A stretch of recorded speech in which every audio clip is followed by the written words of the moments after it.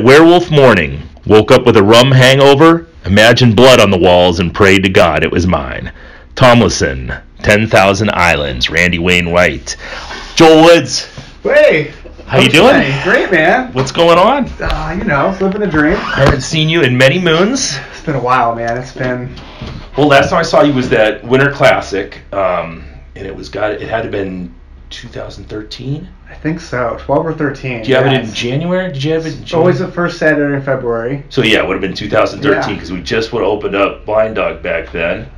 And, yeah, it's been forever. What's going on? What are you doing now? Right now, I'm a bit of a sabbatical. I'm actually a stay-at-home dad. Nice. That's my full-time gig. 4 little kids. 3 at home, 1 in kindergarten, and that's the number one priority. 3 at home and 1 in kindergarten? Yeah. So we have 4 little guys, so it's tough to give that job to somebody else with 4 kids. Really? So. Yeah. That's interesting. I had no idea you had 4 of them. Wow. Yeah, we got 4. All this gray hair, man. It's, jeez. So we met in college, actually, when I was trying to figure out what I wanted to do with my life. And then I didn't see you again probably for, 10 years. Until the Winter Classic, yeah, probably. Until 2013. At least it was at least 10 years. But so you were at you owned CrossFit Independence, right? Mm-hmm. Is that, and what happened with that? What did you decide to do with that? Well, starting the business, gave it 5 years going into it, and it had some goals that it needed to meet for our family and for kids. Like work and family balance was important, and financial goals, and 5 years came up, and we just weren't really where we needed to be. And the expanding family was a struggle to balance and to do it right. Right. Wanted to run the gym right, and it was just really hard to do that and have a family at home, and it just got to be too much. Yeah, it's kind of hard to drag all the kids there every day and put in that kind of time. And like you said, if you have to have somebody else watching them, right. That's a lot of time and a lot of money, or a lot of time you're losing and a lot of money as well. And you'll get that time back. And in the financial, the fitness industry, they're more entrepreneurial, so it just made more sense for me to be the one to do that job for now. Right. What does your wife do? She works for human resources for her family company. Oh, okay. They have a big excavating company. Nice. So how'd you get into CrossFit to begin with? You know what? So personal trainer 5 seasons, and I was introduced to bingo. Right? Yeah, right. Yeah. White. He was, imagine 5 seasons at that country club. Mm-hmm. 2000. It's like in Westlake, right? In on Westlake. There, yeah. It's like 2008, and it's just 40, 50-year-old guy with like a do-rag on, like running sprints around this tiny little track and deadlifting, and like, what the heck is like this guy doing? Like, right. People aren't doing that at 5 seasons, right. And always, loved the Olympic lifts and sprinting, and and to see somebody doing that. Bingo was a really interesting character, man, because he was like an OG CrossFit guy, right? Like him and Glassman go way back. Yeah, sure. Yeah, they're tight. And his sons owned, well, it was CrossFit Comet CrossFit, and then it became CrossFit Bingo, and they moved into a bigger building. And but I think his sons went on to his son's like a lawyer now. One's a lawyer, right? I'm not sure. Yeah, and then I think the other one went to college too, but I'm not sure for what. But I don't know exactly, but yeah, so they closed that down. But he was an interesting character. But go ahead. So that was the first bite, Then it started going on, CrossFit.com, and his first video was like 5 hot girls like in a parking lot doing overhead squats and muscle ups. I'm like, what? That's just cool. Yeah. I love that kind of garage gym, minimalist. Could get into that, and I think anybody who's a personal trainer has dreams of owning their own gym. That's the first time I could own my own gym. Yeah, really, CrossFit makes it very easy to open your own place. The model of like the Planet Fitness, where you have to come up with $300,000 just to start up, plus marketing, and all that. Yeah, right? I mean that's tough. That's a tough pill to swallow. But CrossFit makes it as expensive as CrossFit is. It's nowhere near the expense you would put into a Globo gym if you wanted to set that up. For sure.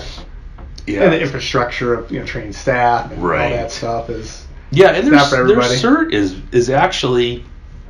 I was pretty impressed with when we went through our L1 that it was a pretty hands-on cert. I thought it was I'd gone through personal training certificates before, and it was, it's always pretty lame. Here, give me your money, we'll give you the answers, right. And that cert was pretty intensive. I mean, as intensive as you can get in 2 days, and I don't necessarily know if I learned a ton from it, but at least I felt as if they were teaching the whole time. I was really impressed with it. Yeah. And I came from a coaching background. I coached high school football, some track, so I really was a coach and a personal trainer. And as a personal trainer, I didn't feel like I was like coaching people so much. Yeah. So I was attracted to that. Like, you're coaching, there's a sport. Yeah. There's standards, and so I really was attracted to that part. And I tell you, the level 1, I was kind of blown away of, like, you learn how to coach. Yeah, you really learn that in a personal training certification, how to control a group. And the art of coaching, I think, was really kind of, I saw what I did in a football practice field, applying that to adults. It makes so much more sense, and the group dynamic of that type of functional fitness class, where you're not just. I hated personal training. I did that for years, and it was not for me. Because you ended up being like the counselor, and that's one reason I kind of wanted to shift gears to owning a gym too. It's totally different. Man, you're coaching a class, and the only thing is if someone comes in and you're personal training them, they can say, I really don't feel like doing this today, or they don't give you enough effort. But when they're in a class, they're not just trying to do what you say. They're trying to beat the people on the left and right of them, too. So they actually go pretty damn hard for most of unless you have just no competitive drive whatsoever. It's probably not for you. You're probably going to be in the gym much longer if you don't. Yeah. Yeah, you're gonna head out. So, but you ended up deciding to sell CrossFit Independence, but then you got into the mat. Explain MAT to me. So I actually did MAT beforehand, and then as a personal trainer. But basically, I call it muscle system wellness. So the concept is, is your muscle system working the way it's supposed to? Are there weak links, and what are the consequences if you have weakness in your muscle system?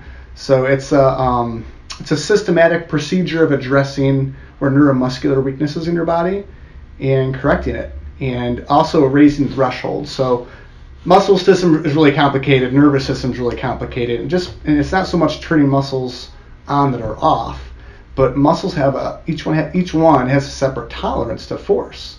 And early on in my personal training career, I was exposed to something called RTS, resistance training specialist, which is really cool. It's like exercise mechanics at a high level for personal trainers, and it had some upfront concepts. One is that exercise is invasive, right? If it wasn't invasive, it wouldn't work.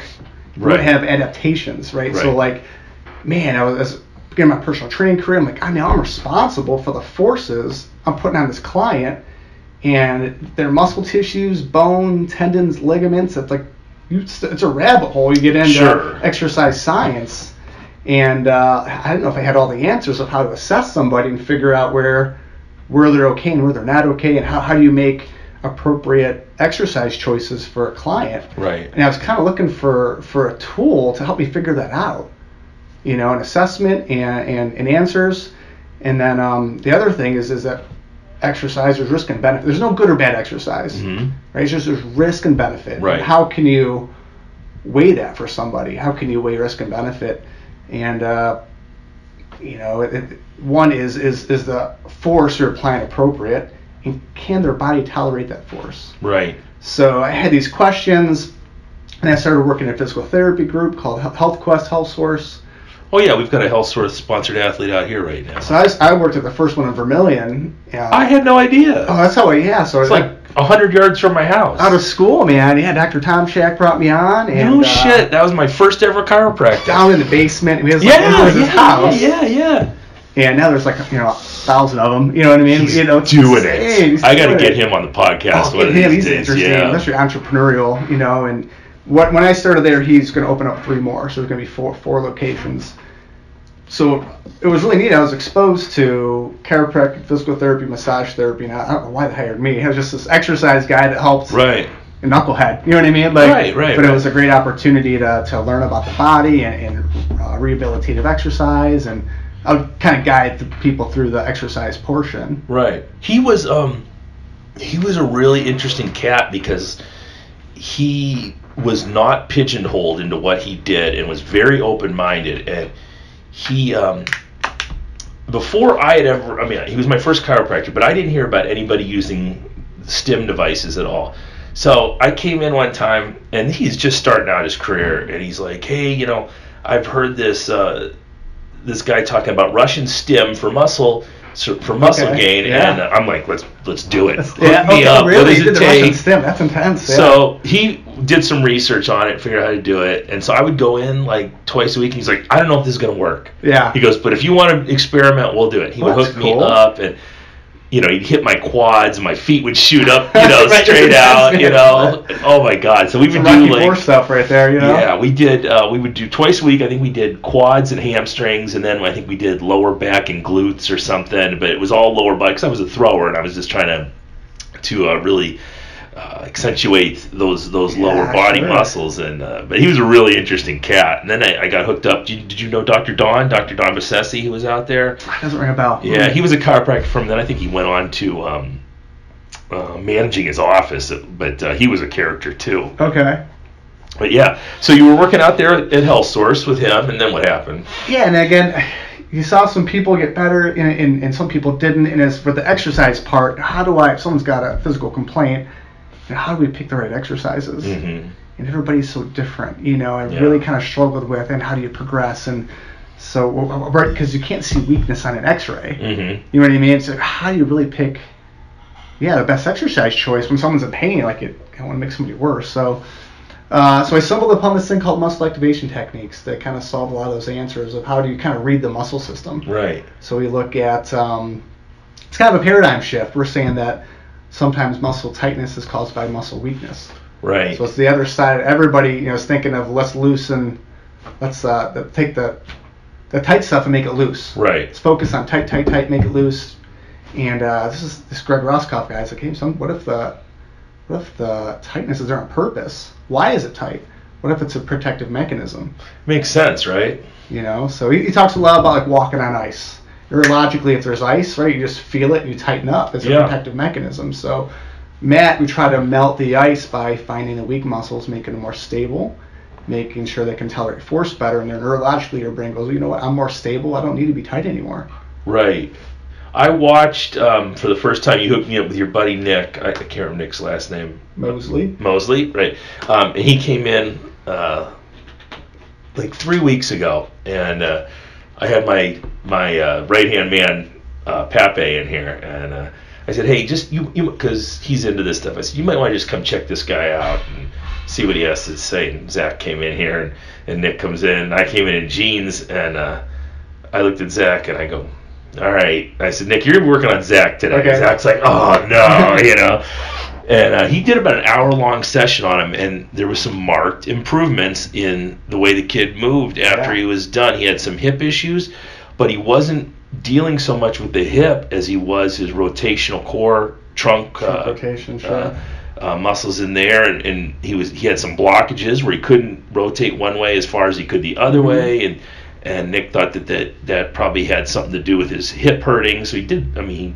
test and retest, and but there was definitely some improvement in his mobility, and he said his hip felt a lot looser when he was done. And then my wife came in a couple days later, and he worked on her, and she had some definite improvement from it. But it's not stuff that they've already been going through. They're not getting this from a chiropractor. They're not getting it from their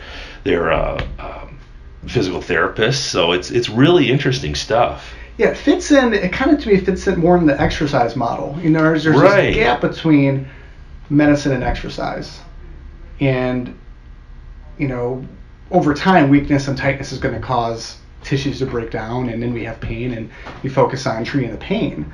But there's a point where let's look at the function of your body. Mm-hmm. And another thing from RTS that I learned is that the healthy exercise is based on orthopedic and neuromuscular integrity. You lose that, good luck. Sure. Your joints don't work, and you neuromuscularly don't have that control. It's just exercise is going to be hard. Yeah. And they're going to reinforce compensation patterns if you don't go back and really figure it out. Yeah, that's tough too, because you start moving poorly to compensate. And compensation's good. It's a good short-term solution. Right. You get a splinter in your foot. It's a good, it's hobbling around for a little bit, but you got to get the splinter out. You know what I mean? And that's what happens is sometimes we never take the splinter out.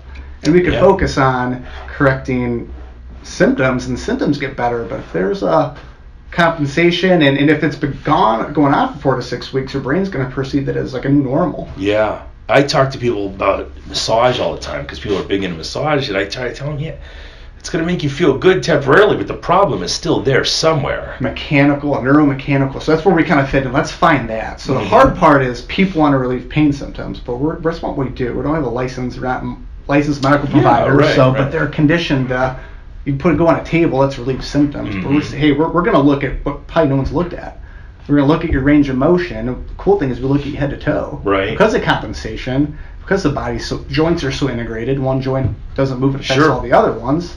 You got to be open-minded. Let's look at the whole body, right? And there might be something you didn't really know that you can't do. But you look at right to left, so we use that as an indicator. If you move more on one side compared to the other, when we say, hey, where's the biggest limitation? Right to left is asymmetry. That's what we go after. Let's give you access to that now. Your biggest Achilles heel. Right. And sometimes, that a symptom might improve as a byproduct, but hopefully over time you're just more mechanically efficient.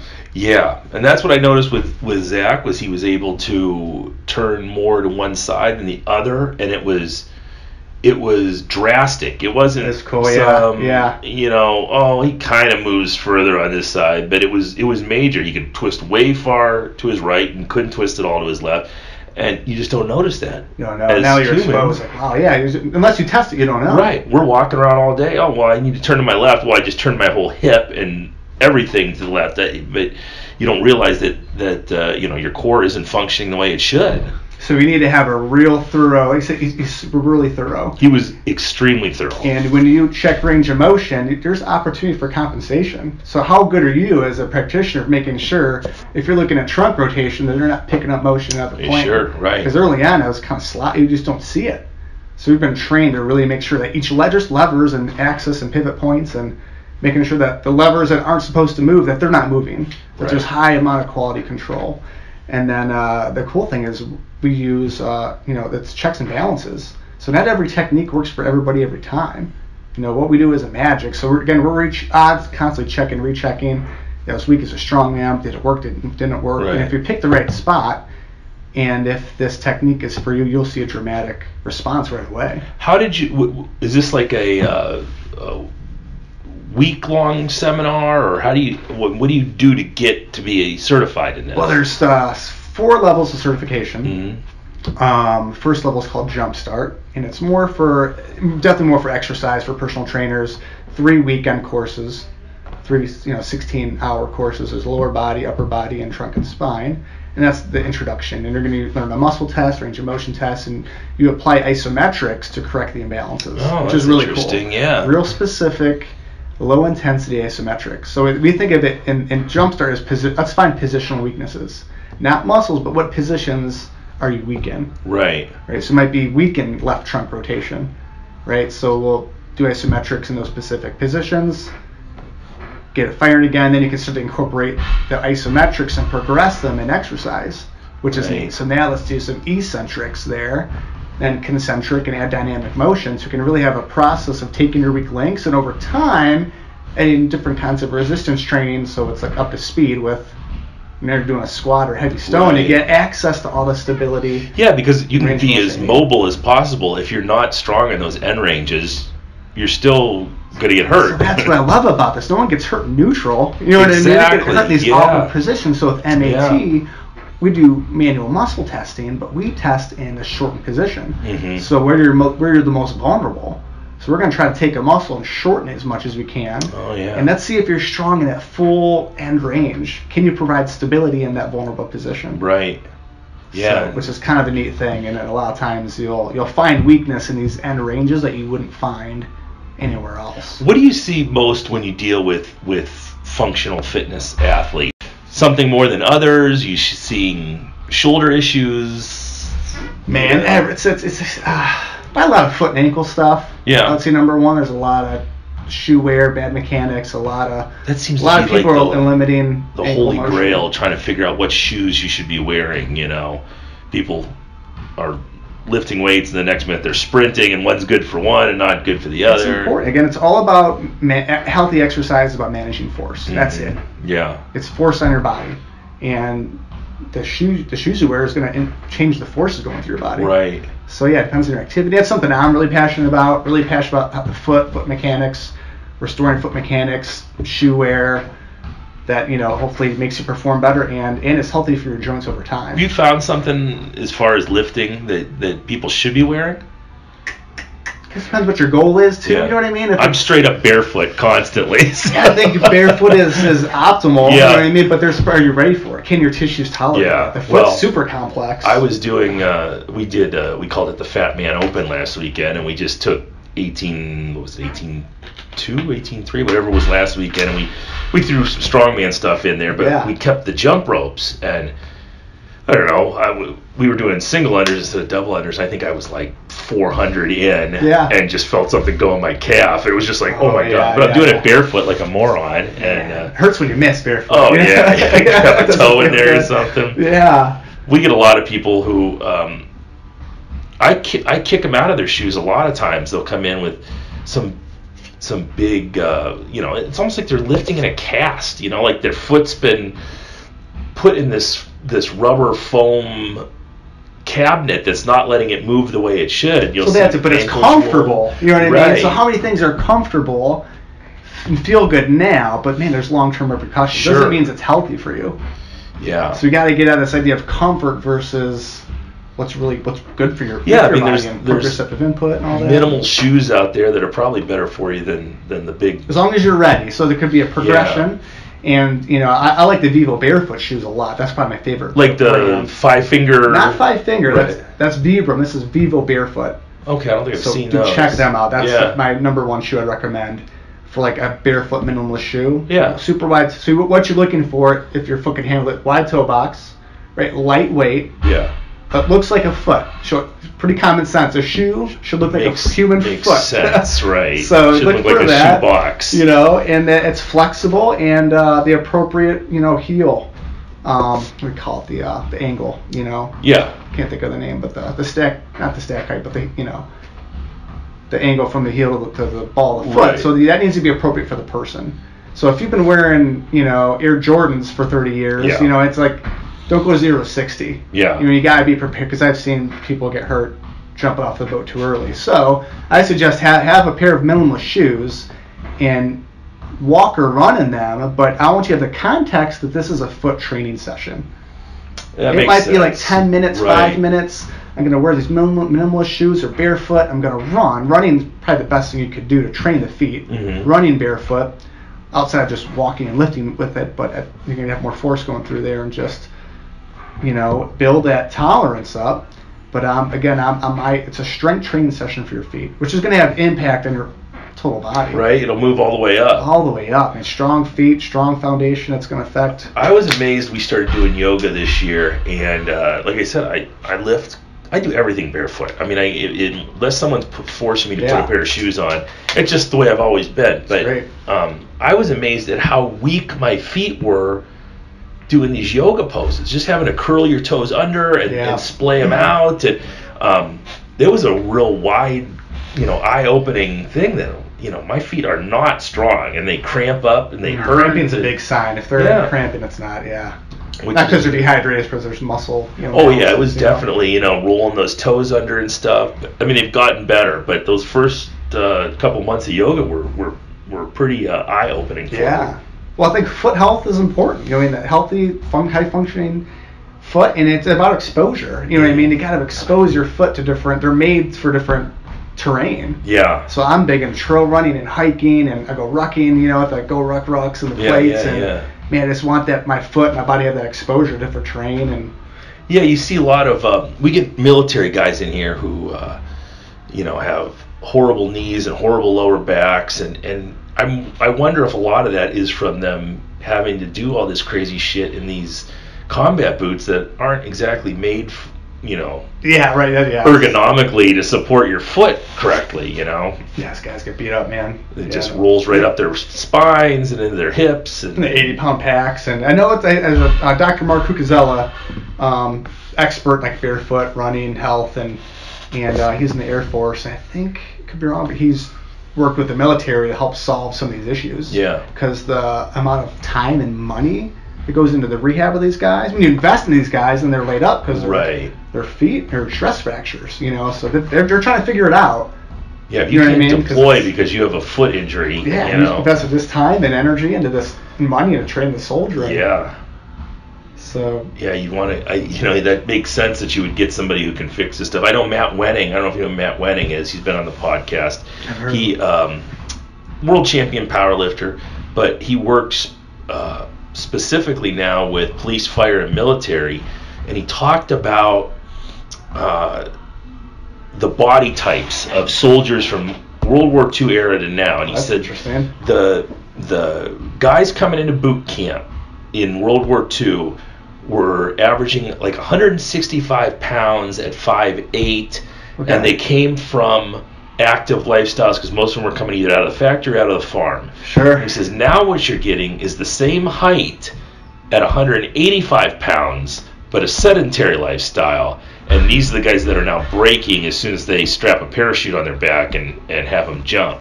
How scary is that? Yeah, right. It's pretty scary to think about it, man. I'm like, yeah, that's what we're dealing with here, and his job is to not just get these guys able to run and do calisthenics, but he's strengthening them. He's having them do basically a lot of functional fitness type stuff. They're deadlifting, they're kettlebell swings, they're squatting, they're pressing overhead, all the stuff that, lo and behold, is actually healthy for you. Yeah, right. Imagine that. Yeah. Yeah, I mean, for years none of that stuff was good for you. Right. That's not the way you train. You should be doing step aerobics or whatever.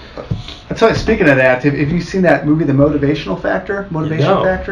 There's a YouTube. I'm going to write some of this stuff down. Valenti. Motivation Factor. If you remember, about 2 years ago, there was like a Facebook video of like this 1960s PE class in California. From when JFK wanted everyone to be healthy and strong. This is a movie, documentary based on this. Really? You'd love it. It goes into like classical physical education, like in the turn of the century, in the 1900s, and like what they were doing, and then this, JFK got into it. But I mean, have you read The Soft American? I haven't. So imagine write this this down too, Joel. Imagine this. I think this is December 26th, 1960, I believe, or 59, early 60s. President-elect Kennedy, right? President-elect writes an essay in Sports Illustrated. Wow. Sports Illustrated called A Soft American. Yeah. So he's going to become president in 3 weeks. Right, like you're. He's already been elected. He's already been elected, but like this is probably like pressing stuff. Yeah. Talk about the military back then, and like this is one of his first things. He wrote this thing called The Soft American, and like you feel called out. Imagine your football coach going, "You're soft." Yeah, right. What like no, not soft. Can you imagine that happening now? There's no way. No. But like he's honest, and he's like, hey, like you talk about the Greeks and the Romans, and like man, they kind of got this Western classical idea of sound body, sound mind, sound spirit, and for the success of our country, like there's a relationship between the vitality of the human body and the vitality of our country. And I think he says the greatest resource America has is the health and vitality of its citizens. Look where we're at now. He's seeing this now, and there's all these studies of like children in like Finland compared to USA, and they're already seeing dramatic differences in health and in testing scores. Yeah. And how it affects your intellectual development, like in your math scores compared to that, and emotional well-being. And even a decline in all those things, and it doesn't surprise me that they might be, all interrelated. It's funny, though, that you get throughout history these leaders like JFK back then talking about how soft we are as Americans, and we're sitting here in 2018 talking about how soft we are as Americans. And I remember hearing a quote from Genghis Khan, and the quote was, "Up the stairs with wooden shoes, down the stairs with silk slippers." Okay. So as the Mongols swept across the steppes and took over all these countries, they were hard, and they lived in yurks, and they were just brutal. And then their children came up, and life was a lot easier, and they're dressing in Chinese silk. Sure, just the way, yeah, right. And that empire just started to go down and down and down, and you know the Khans lamented about how we used to be so hard, and it's a scary concept to consider. A generation or two, it's like, so what do we do now? Like, I feel like, man, I got these little kids in America they're going to live in. Yeah. Like, I don't want them growing up in a soft America. Right. Like, what do we do now? Like, we know better. So it's like, I think I don't know if you're going to be able to change the attitudes of the country, but what we can do is work within our family groups, right. and and gyms, and you know, Aaron and I are very very adamant about our son going out and doing things. We live in this neighborhood that might as well be in the 1970s, because he's got kids down the street from the house. He lives in this neighborhood where there's not much traffic, so we say, all right, go home and then be on when the streetlights come on. Awesome, just like we were when we were kids, you know. I have no idea where this kid is all day long. Man, yeah. They're down at the lake fishing, they're screwing around, and he comes home, and lo and behold, he's fine every day and not much of a problem. But he's a pretty tough kid, and most of that is because he's either out playing or he's in here training, or he's big into Jocko Willink now. He loves Jocko Willink, which is like, thank fucking God, cool. You know. Yeah, right. Yeah, that's awesome. Of all the people to dig, he digs Jocko, you know. Wow. But you're at a really critical point now, because you've got these 4 young saplings, you know, ready to take in whatever you throw at them. What do you think? I mean, how are you guys looking at it? Oh man, it's important to me, so I'm gonna be proactive about it. You know, physically and mentally and emotional toughness, and I mean, you know, they're seeing me exercising and my wife, you know, and we got a real nice garage gym with closing the gym down and squat rack and GHD and Olympics. So he wants me to coach him. He's like, hey, coach me. He's like, I wanna. He's got a little Olympic lifting bar, and he's turning 7 next month. So I'm going to start. When he turns 7, we'll start doing some Olympic lifting coaching. Yeah, right. Hopefully, get some of his. He's got a bunch of nephews. My wife's got a big Italian family. So yeah. We got it's 30-some nieces and nephews. So not stunting the growth of the Chinese lifters. So I don't see why a kid from Brecksville is going to be any worse. You know, that'd be such a good build some confidence. You know, do some trail running with me, and you have some cone drills now. Set some cones up and just let them. Yeah, I'm the one guy, and I'm not a military guy at all. Never was in a military the day of my life, but I'd be just as happy if he went into the Navy as he did going to college. You know, whatever. If you are going to do that, do something worthwhile while you're in there. You know, go be a soldier and do it. But I think that I'm going to check out that Soft American. That sounds really interesting.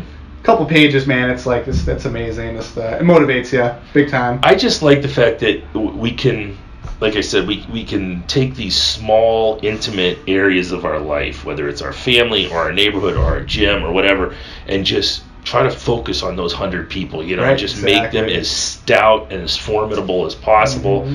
And what's cool about the theory of what the CrossFit community is you have these little bases of operations all over the country that are slowly breeding that into people. And as irritated as I get with CrossFit HQ as an entity, what Greg Glassman has done for the world as a fitness movement, I think is fantastic. I think just the marketing of CrossFit has made this a popular thing that's going to help everybody who does it. You know, I don't think anybody who goes through it, and I mean, I'm sure you have some people who have bad coaching or whatever, but I think everyone who goes through it and says, this is the best shape I've been in my life. Better person for it, you know. Yeah, I think it's just thanks when Rusin opened the gym is just so interested in just developing the total person. Isn't it interesting though that with your background, you, I'm guessing, had such an advantage to the people around you because A, you were a coach, B, you had this thirst for knowledge of how people work and how they get injured and how they get stronger. And I think that's something we miss in a lot of gyms. You know, we get people who love CrossFit, so they open a CrossFit gym. It's not exactly the best pedigree. It's a problem, man. I agree, and that's one reason with the gym we started to rebrand as 76 Athletics. Yes. Because we wanted to have our own brand and not tied into, right? People weren't taking it as a profession.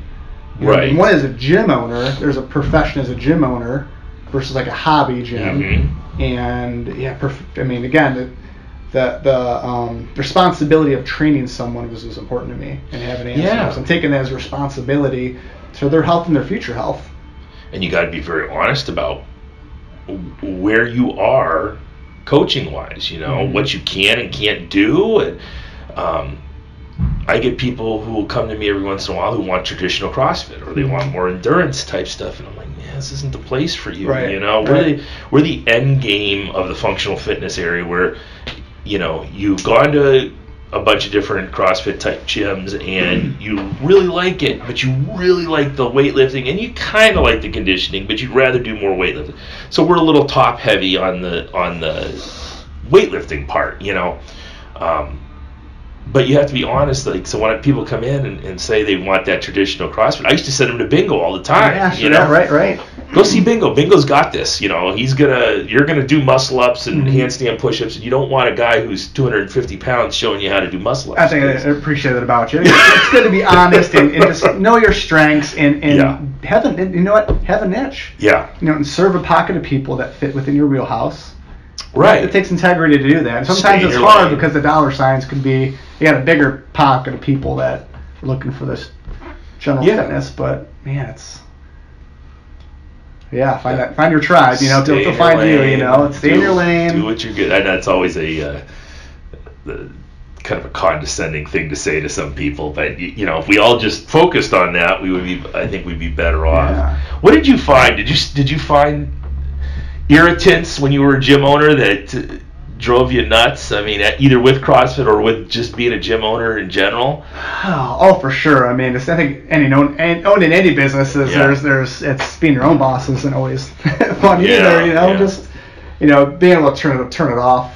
I think just the expectations people come in with CrossFit. Right. And one of my mentors, he said, CrossFit is like a spoon. Right. The invention's not going away. Right. Spoon's not going anywhere. This is great, but you can still stick a spoon in your eyeball. Wow. You know what I mean? Isn't that a great analogy? Love that analogy. And there's people sticking the spoon in their eyeball. There's no application. Yeah. This is a quality control method of how to take somebody new, train them appropriately so they don't hurt themselves, and it's just all the churn rates were so high. Right. You know what I mean? And I think you're trying to serve everybody too. You don't have that identity like you guys have. It's easy for people to fall off, and because they weren't being served. They're emotionally weren't connected anywhere. For some reason they were leaving, and it was really hard to, in a group atmosphere only, really with such a diverse goal setting. Yeah. It's hard to keep everybody happy. So that was hard. Then you get those people who don't show up at the gym. Maybe they'll come in 3 times a month, but they're saying, oh, this isn't working for me. Well, you gotta actually come in and do the program and do the work. There's a disconnect somewhere. Either you should have flushed them out. Yeah. So in the fitness industry, I know I had to learn sales really early on. Having a sales process, and I joined the Mad Lab business group because I figured I needed help with that part, and they had the Mad Lab method. I think Larry from CrossFit, I always do this. C-Town, baby. It's so hard. CLE and C-Town. I know, right? And he had sent me some stuff on there, but I didn't, honestly, read it because half the times I open shit and forget to read it. Imagine I'm not the only one. Yeah. So it's just a method of using personal training for the most part for your beginners. Right, which was really, and having the personal training background, the sales background wasn't a problem for me. So it was nice to have someone one-on-one. I could really get to know them as a person, know their goals, and I could really say, here's what they expect here. Mm-hmm. And in the first day, we could flush that out, see if they're fit or not. So that process, which was more expensive to do it right. As it should personal be. training. Taking your time to work with them one-on-one. Right. But the cool thing was personal training to prepare them for. They had to reach benchmarks, then they could get in class. So they had to earn their way in class. Yeah. So really like that from a quality control perspective. They could fit our vibe of our gym, and we could teach, the this is how our gym works. These are our core values. Right. Like, not just the technical component, but how to become part of the clan. If you see somebody else, you look them in the eyes and say hi. That's our expectation here. Right. So yeah, we used to do something similar to that where we would extend, because we always did on-ramps a little differently, and that was basically how we did on-ramps. We would just I would basically pay the trainer myself to come in and work with the people one-on-one until they were ready to get into the classes. And I looked at that as a poor businessman, I looked at that as a way to make my life easier, because by the time they actually get in the class, I don't have to stand over them and make sure everything's solves that problem. Yeah. And it's not fair to the other people in the class. Absolutely. Because the problem is you get your OGs and they need coaching too. Sure they do. Yeah. You know what I mean? But it's easy to like, hey, I know what they're doing. I have to pay as much attention to them. Mm-hmm. And these new clients become a time suck. Yeah. So that affects your whole class vibe. Yeah. Those guys that kind of have it dialed in will make you a better coach, because you have to figure out ways to make them better. And I always told, totally. I had a girl come here one time from another gym, and there's a myth that goes around that you get people from other gyms. I go to CrossFit No Mercy over here, but they suck, so I'm going to go over to Blind Dog. That's such a rarity, because you're not buying into programming, you're buying into the community of people, so it's a rarity that happens. But one time this girl came to our gym and was frustrated with the fact that she couldn't get past, I think she was like squatting 250, and she couldn't get past that. And I knew her coach and knew this woman was not a strong woman. She was very good at gymnastics, but was not strong at all. And I said, it's very difficult to teach someone to squat 500 pounds if they've never squatted 500 pounds, because there's all these different things that happen to your body and different stressors that happen to it that don't happen at these lighter weights. And I gave her the same thing I told you. I said, there's no way I can teach you to do a muscle up.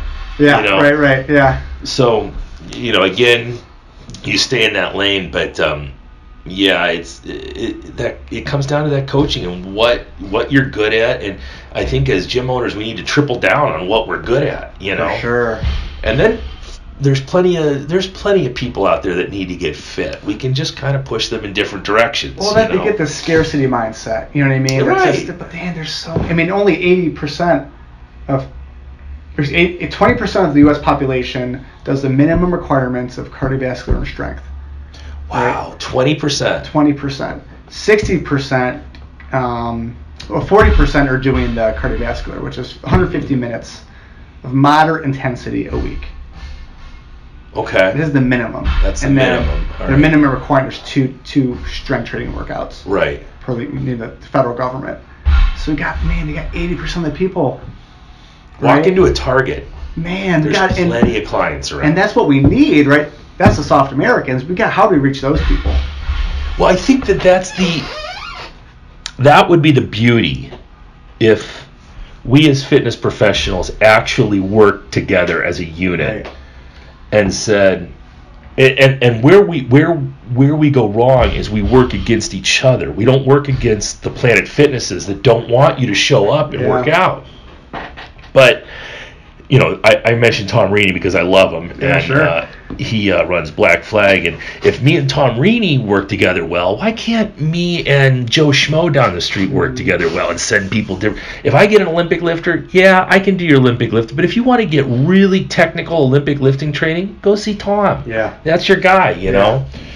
And I think if we could all just come together, it would be nice if there were more coaching summits where CrossFit said, hey, I want the box owners to come to this, and we're going to make it pretty inexpensive for you to come, and then have some successful box owners like Jason Khalipa tell you how to run your business, or some good communities where you've got 3 or 4 coaches that are near each other that are working together and coming together, tell you how they run that community. Find best practices, and that's what the Mad Lab group did. I felt like I had that there. Yeah, it had as a group. But guys like me don't open emails. So. I know.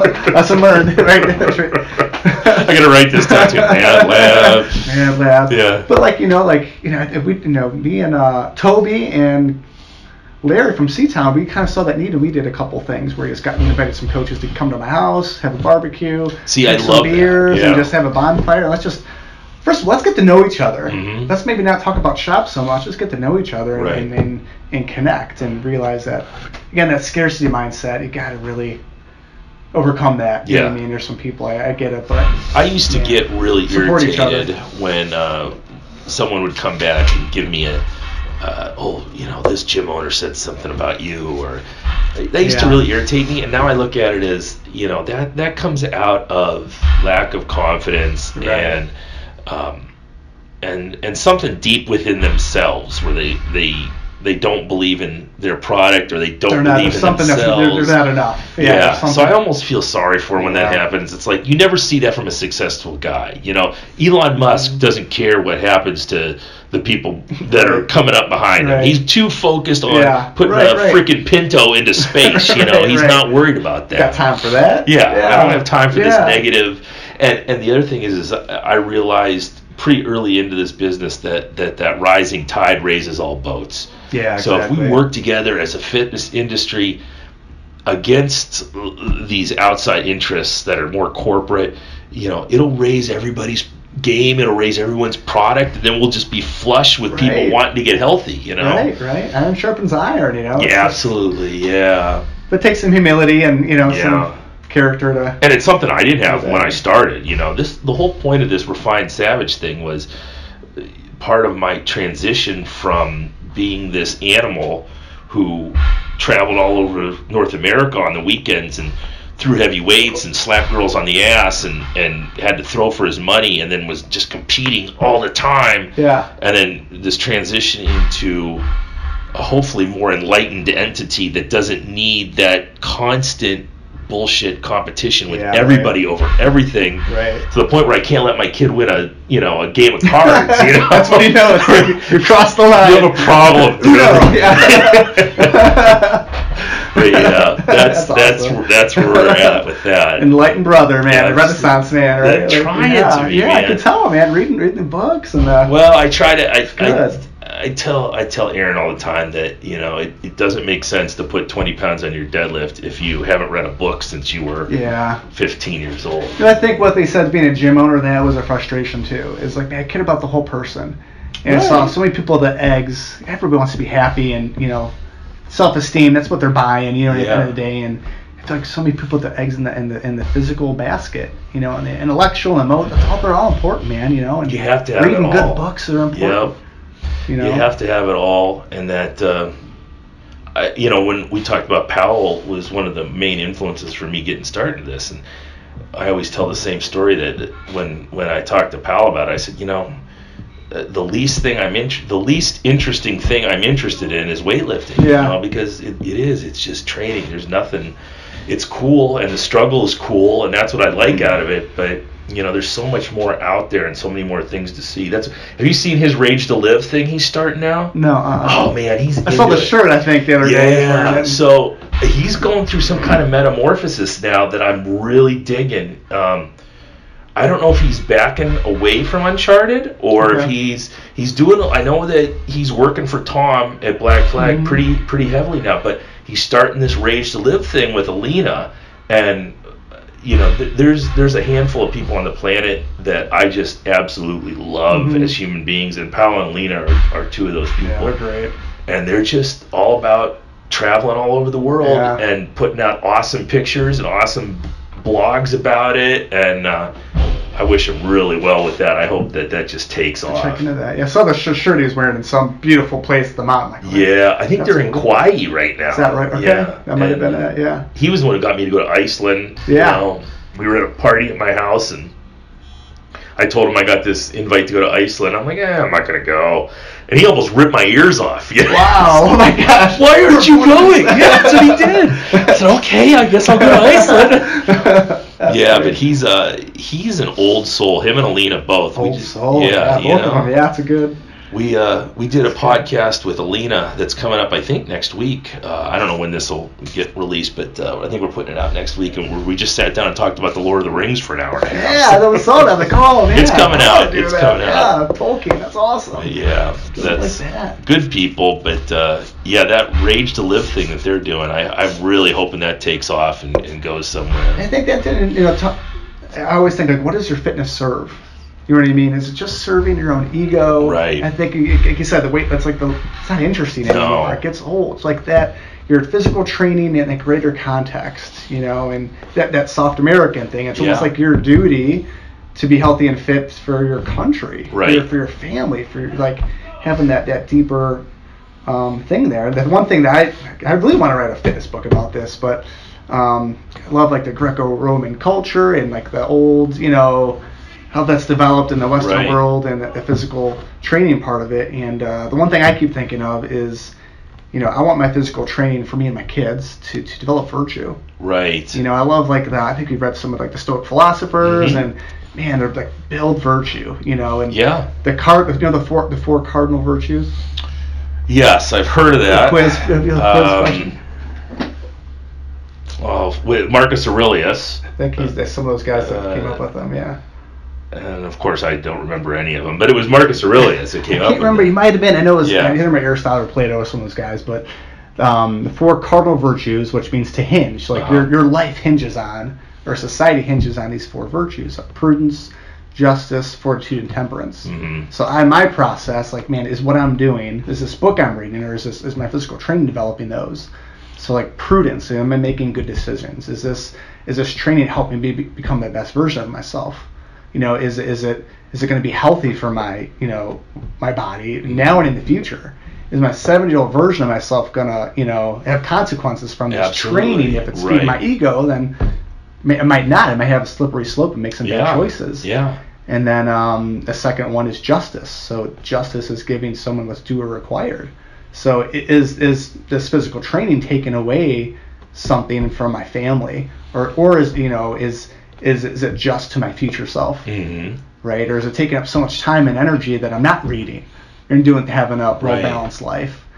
So, like, man, how I filter these thoughts through it. It's a great way to do it. It's a great way to do that.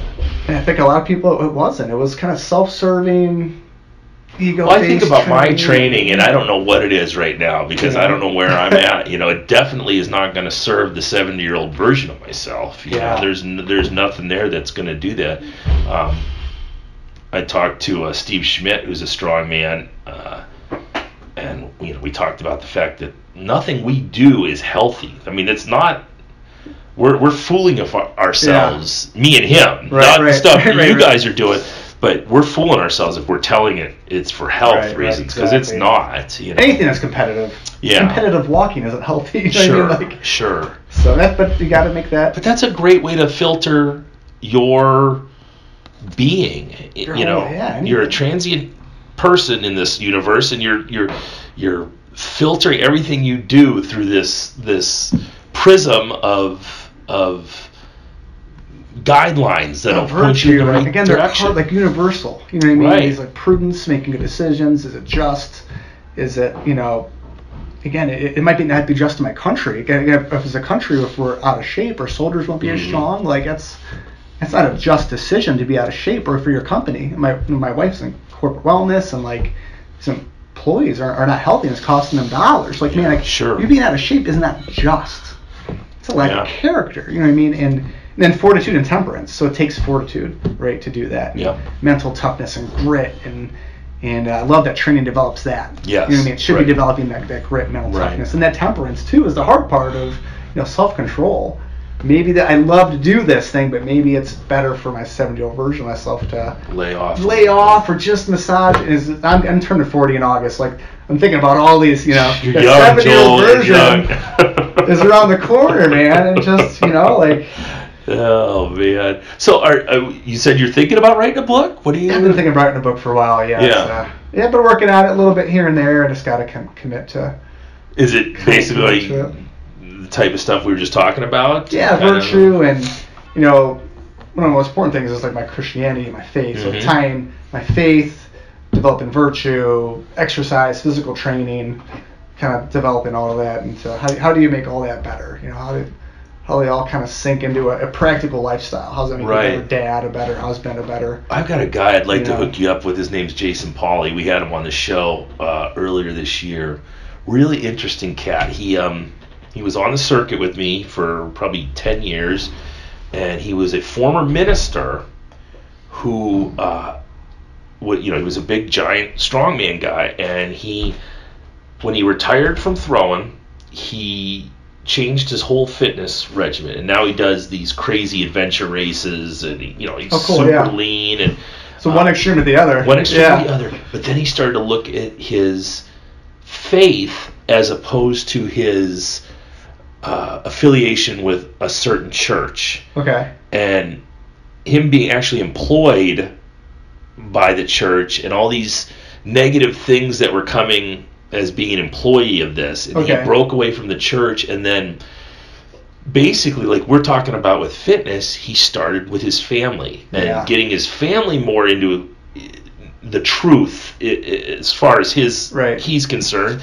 and he's so much happier. He's just a happy guy now, and he doesn't have any of the, and I can't say, he called it nonsense. I can't say it's nonsense. I've never had any affiliation with a church, but I think it's just so streamlined for him now that there's no red tape in the way of making sure his faith and his family's faith and everything about his life is going in the right direction. Yeah. He's a pretty interesting character. I got to get him back on the show. Well, it's fun. I was thinking, a lot of time to think now. You stay home dad, and I like to boil things down to like its simplest form, and one thing when I start coaching people now is I kind of ask, like, what's on a scale of 1 to 10, where's your sense of peace and joy?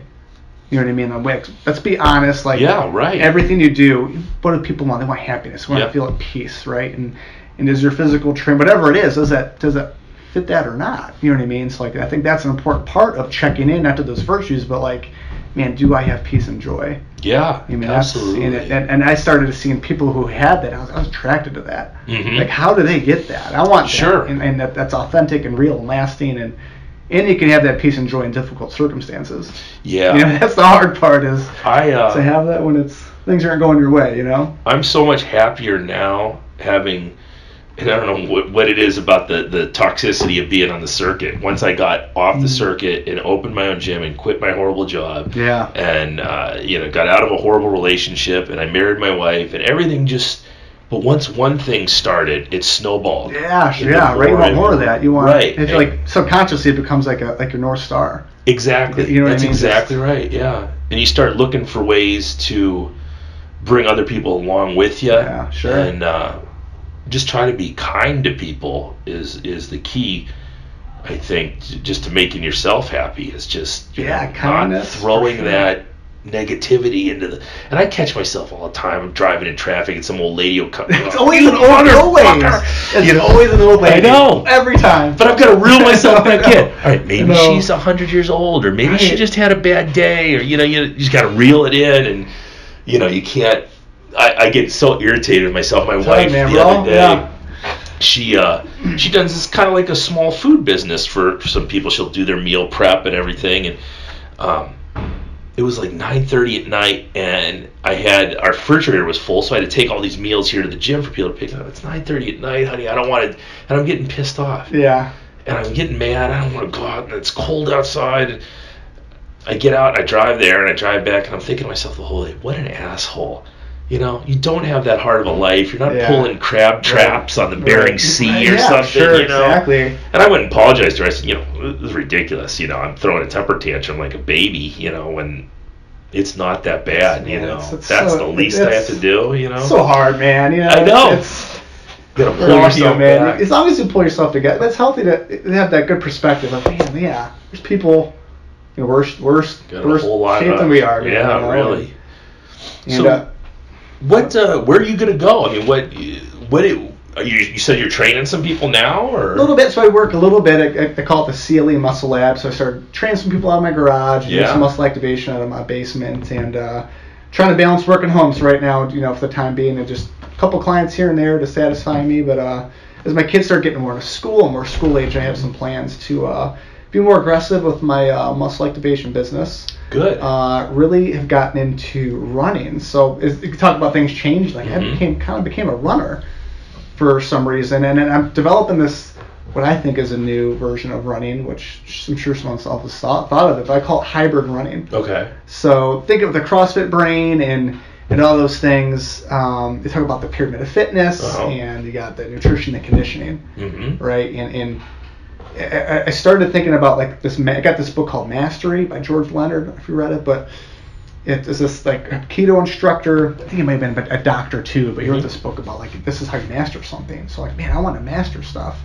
Well, it's really hard on CrossFit to master 60 movements. You know what I mean? So let's take the most natural form of exercise, running, and with that pyramid in mind, how many people really master conditioning? And let's take one mode of exercise. Right, so technically, I mean, running is complicated. You think lifting is tough? Right. There's a lot going on in the running, and I didn't really examine it. And as a CrossFit coach, like, man, I felt like I'm talking about these 10 things of fitness and aerobic endurance, but like, man, I didn't care about it. Yeah. It was my least one of mine. I mean, I was a sprinter in high school and the fastest kid on my football team, then I loved to sprint, but like, anything over a couple laps around the track was dumb. You know, why would you do that? Right. And I felt like I can't talk to people about this and say it's important not to do it. So I said, hey, I'm going to investigate aerobic training, how to develop that energy system.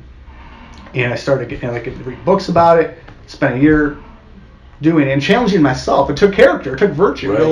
Say, I don't like to do this, I'm going to do it anyway. Or this might not be going anywhere, but I'm going to stick with it. I'm going to test it and give it the long run and at least play with it. And especially getting turning 40 soon and think about longevity. And there's a lot of aerobic training that helps with that. And so I kind of dove into that world, and I kept thinking of like, and I love doing the events. I love the events. I'm like, man, what would be an event that would like test, like, who's the best runner?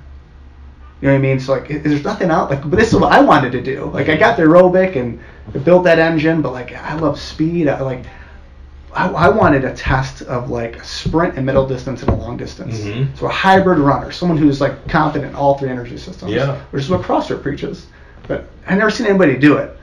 Actually have a test. Like, if you have a test, you're going to compete. Right. But there isn't like a test of like all three energy systems, well, let alone just running. So I'm like, that would be really cool. So my plan is so I've been doing that myself. I've been trying to become a hybrid runner. Yeah. So I've created a test I do every 3 months. I do a 200-meter sprint, a 1 mile, and a 5 mile run. Okay. And it's like kind of see where I'm at between who's the best runner in all town. Those seem like distance to me, but that's all relative. But like, think of like not gonna make any of them. And they're not so specialized. Like a marathon specialized. A 5 mile run, like an average person can like do a 5 mile run. Like you might not be good at it, but like shuffle along, and a 200-meter sprint isn't like a 40-yard dash would be specialized. So like, because there's so many little intricate things you could do. Like we could do that. We could do all three of those, and I've always liked the 1 mile run, like that Roger Bannister 4 mile. Like that was 1 mile run is dramatic. Yeah. I coached track for a while, and I'm like, man, that would be a fun thing to train for. Yeah. And to be a sprinter, like you need strength. You got to like develop strength and some Olympic lifts and some squatting and deadlifting is going to help you. So one of my dreams is develop hopefully do it this year, but like an actual competition at a high school track under the lights. It's like Friday night, 200 meters. And I mean that 200 meters it's a blast. Like throwing the hammer, not that people knows what that feels like. Yeah. You know what I mean, like 200-meter dash, like you come around that corner and it's you and these other guys, and there's a little bit of grit at the end. Sure. There's a little bit of like, I can just sustain this pain a little bit longer. Mom and dad's in the crowd. Yeah, like, how cool would it be to have that for adults? You know what I mean? I would love to come down there. My kids are in the stands. It could maybe win a heat. I think you'd get a ton of people that would be into that. There's a ton of people in here. We've got a guy in here, just an oddball of a character. We call him Miracle Mike, and he's one of those guys that has all those things. He can run for miles. He can sprint. He's crazy. But I think that would be huge for some people. There's nothing else like that, and if they're evenly weighted, you know what I mean? So like, okay, you get. Like the CrossFit Games, okay, you get like first place gets 1 point. You know what I mean? So like each event, you can win one event, and like lowest score wins. And over all three events, who's the best runner? Yeah, like that'd be kind of a cool sport. a new sport of running. So I haven't heard of anyone else doing something like that. I've been doing really research. I tried to look for it myself because I wanted to do it. So well, the other thing is you should, like you said, we can run 5 miles, we can shuffle it out. I'm a firm believer that you should be able to run a mile, no matter what sport you're in at any point. My wife gets me to run our 5K every year just because, and the way she does it is by just kind of guilting me into it. And I look at myself and go, I'm an athlete. Right. Should be able to run a 5K. Right, exactly. Any athlete should be able to run a 5K no matter what without training. They might not be good at it. Exactly. You should be able to do it. And I'm always last, and I've got old ladies beating me. But you still run it, and... Well, I was thinking of this event. I'm like, man, I thought, what would be the shortest long distance event? Because a 5K is, I started researching, I was like, that's a middle distance event. Yeah. You know what I mean? It's really middle distance, but I did the research, and 5 miles is the shortest long distance event. Mm-hmm. And the aerobic anaerobic balance becomes more aerobic than a 5K. Right. You know what I mean? So I got up, and I'm like, I've never ran more than the 5K in my life.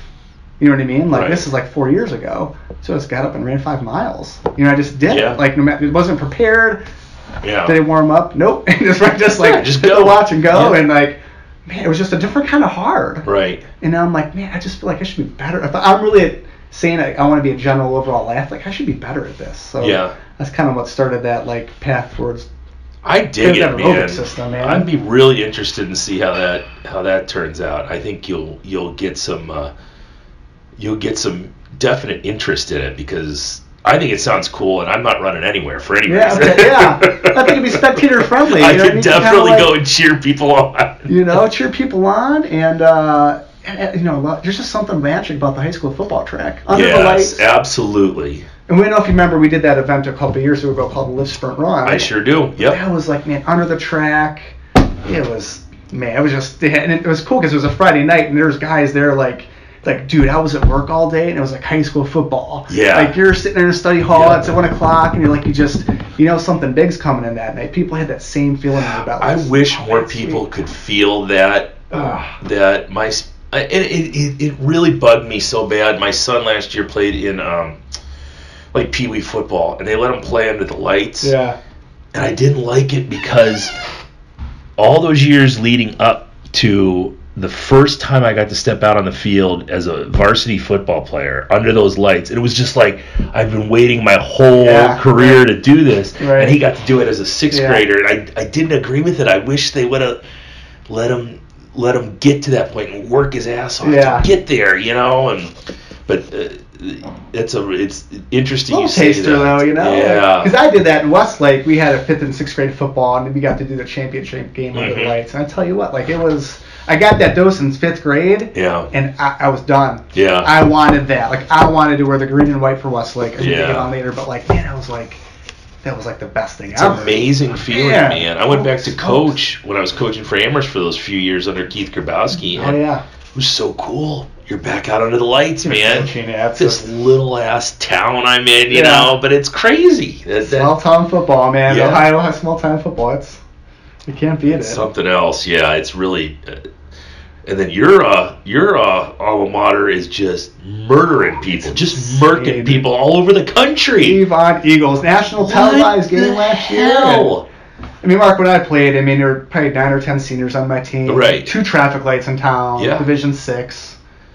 And it's just whole other. All right, Mark. So people. When I played as a wide receiver, I was in a 3-point stance. That's you know what I mean? We had 3 pass plays. Right. And now they're spread. 20 formations. Just deadly. Just deadly program. I think I might be wrong, but I think they painted the visitor locker room pink. Did they really? Sent a picture. That's so wrong. That's so right at the same time. Gosh. Whatever takes the win, God, that's they're something else. They're a program. Yeah.